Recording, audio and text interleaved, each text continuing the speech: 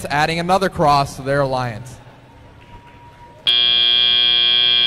All right, with the 3 robot versus 2 robot advantage, starting off from autonomous, Blue has a little bit of leeway to make up. However, they have 3 high-scoring robots there, but Bronkbots and their alliance also has some very equally high-scoring robots. We already have some scores for the Red Alliance. Let's see if the Blue Alliance can keep pace.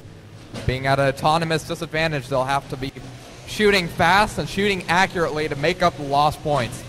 We see Texas Torque, the famous vacuum cleaner, almost making their shot. Just a little shy, but they're sure to get it next time.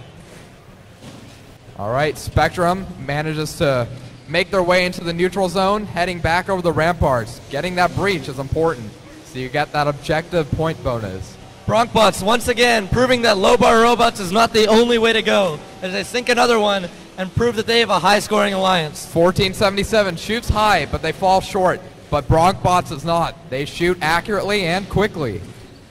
2158 from Austin. The Austin Cans looking to get a boulder, but getting brutally defended against by the Bronkbots.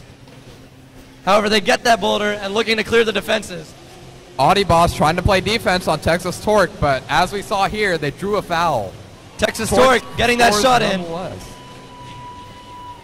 456, Siege Robotics, and 2158, the Austin Cans, scoring low goals in tandem, making sure they get those points down. Here comes 1477. They're in the outerworks, so they can't be touched. They line up their shot, they fire, and it's too high. The pressure from Audiobots is forcing Texas Torque to shoot from the outer works. However, if Audiobots keeps his defense up and doesn't get fouls, they can keep their alliance in this match. The Bronkbots, however, face no defense and are free to shoot from the batter as much as they please. They're able to get those shots in. Audiobots is playing very risky defense as they are touching Texas Torque while they're touching their defenses. You will get penalized if that is a repeated offense. That's another high goal from the Bronkbots. As they put up their hanger, they look to add some scale points. A quick hang from the Bronkbots. We've seen that in under 6 seconds. They get that, but is our alliance going to be able to make the challenge? Not to be outdone. 456, Siege Robotics adds a climb of their own, giving their whole alliance a challenge. We'll see if they scored enough boulders to match the challenge.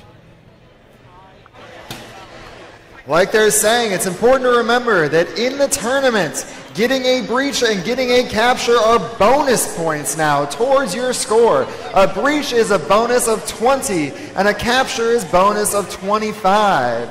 So this red robot being here and not there could cost the Red Alliance 25 points. And on top of that, they were contacting a robot within 20 seconds that was heading towards the batter. So that is automatically counted as a scale for the Blue Alliance. And it's the Blue Alliance